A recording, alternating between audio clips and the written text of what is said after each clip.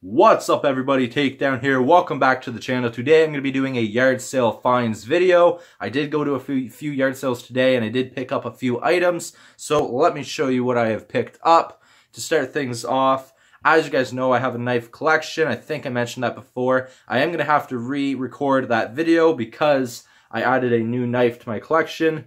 It is this nice eagle knife. It is in the metal. It also has an image here. It looks pretty good. I got it really cheap. It only cost $3. So to me, that's perfect. And it's something I'm going to keep in my collection. It is quite heavy. I'm actually surprised of how heavy it is. And the fact he only said $3. I couldn't chip him on that because, I mean, that is pretty heavy already. There is the blade. It's actually a thick blade. I wasn't expecting it to be that thick. But it is pretty good. It is intense, sharp. I am going to have to clean it up. There's a little bit of mark here, but nothing to worry about. I can do that really easily. It is a little tricky to release the blade, to fold it back up, but it's still a hell of a good knife. Great find, perfect to add to my collection. Like I said, I'm going to have to re-record my knife collection video so I can include this because this is going to be one of my top knives now.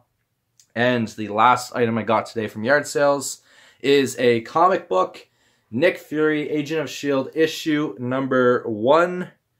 And I actually already have this comic book, but I know it's not bagged and boarded, but I can do that. I have some of the extra ones here, so I'm going to be doing that with it. It only costs 50 cents. It is in an okay condition, something I could display or resell and get my money back.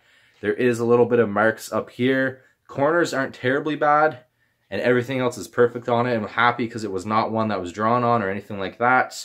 So I'm either going to be, since I already have this in my collection stored away, I'm either going to be selling this, I'm going to bag and board it to resell, or I'm going to bag and board it and I'm going to be putting it up on display in my collection because it's one that I wanted to put up on my collection before, but I didn't want to separate it from my storage because I have the first 3 issues there. So now that I have issue number 1, a second copy, I might use this as a display model.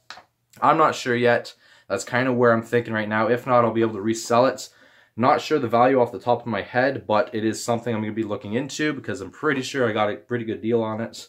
But anyways, these are the 2 items that I got today at yard sales. I'm going to be trying to do this more. You guys will probably see either flea market find videos or yard sale find videos on my channel. The more I get, the more videos you guys will see of that. But I'm going to leave this video here. Comment down below what you guys like to get from flea markets and yard sales, what you guys really look for the most. And I'll see you guys in another video. Don't forget to leave a like, subscribe if you're not subscribed, and I will see you later. Please take care. Peace.